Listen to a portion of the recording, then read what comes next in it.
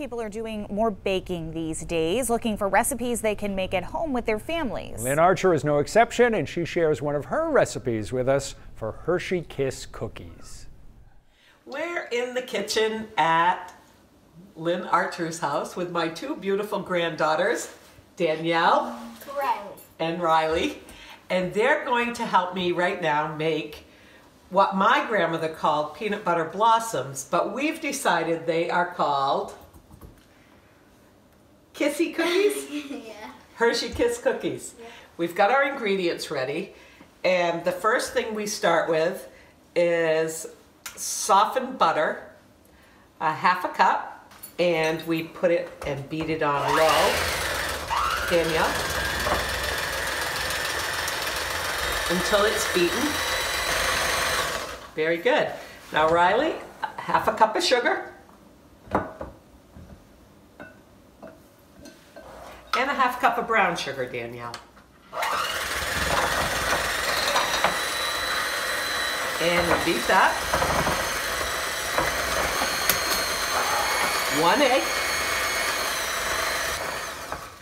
Riley, would you put in 1 egg, please? Yes. And beat. So this is kind of a math class. It's something that we can all do together, and it teaches measurement. But what was the first thing we did, Riley? Washed our hands. Washed our hands. The most important thing. Wash your hands. Especially right now, right? Yep. Right. We need Salt. Right. A half teaspoon.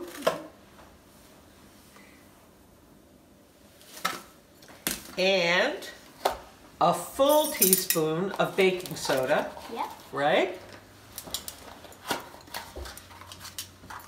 And if you take the box and fill up your spoon like that and pat it down a little bit, you get a nice teaspoon.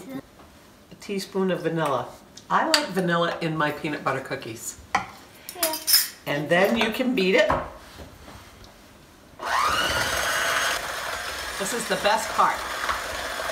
Being with family and doing things together, right? Right. Okay, you may stop. And then the most important ingredient in peanut butter cookies is Peanut butter. peanut butter. So that is 3/4 of a teaspoon, a cup, excuse me. Teaspoon wouldn't work, would it? No. Okay, beat away, Danielle. And it tastes like peanut butter. And stop. That's delicious. I know, right? And then the last thing is Flour. right, 1.5 cups. And I usually put about half and beat slowly, because you don't want to end up with flour like a snowstorm, right? Maybe snow. Nice. And it smells Smells good, yeah. And then I add the other half.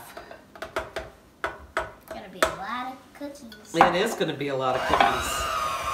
And if it's really, really thick, you can gradually add like a tablespoon of milk.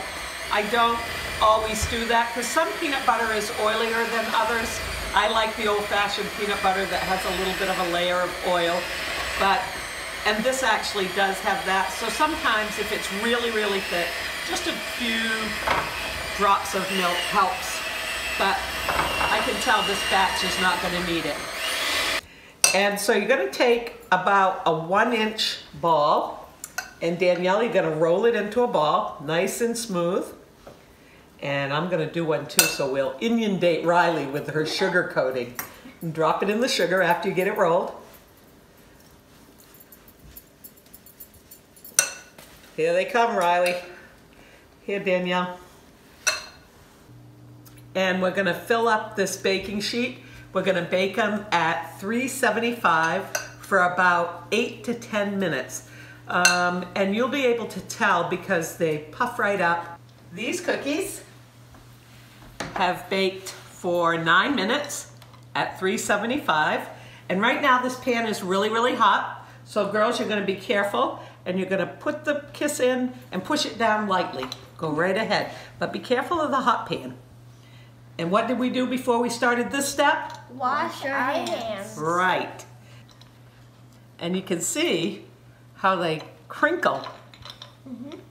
And what happens is that chocolate, because of the warmth in the cookie, melts the bottom of the Hershey Kiss. Ooh, that one. Ooh, yeah. So it sticks. So that it sticks to the cookie. So they came out pretty good. We hope you liked our show. Stay safe, everybody. Thanks so much. I used to make those cookies with my mom. So if you want to good. try out Lynn's recipe, we've got it posted on our website. Just go to newscentermaine.com/207.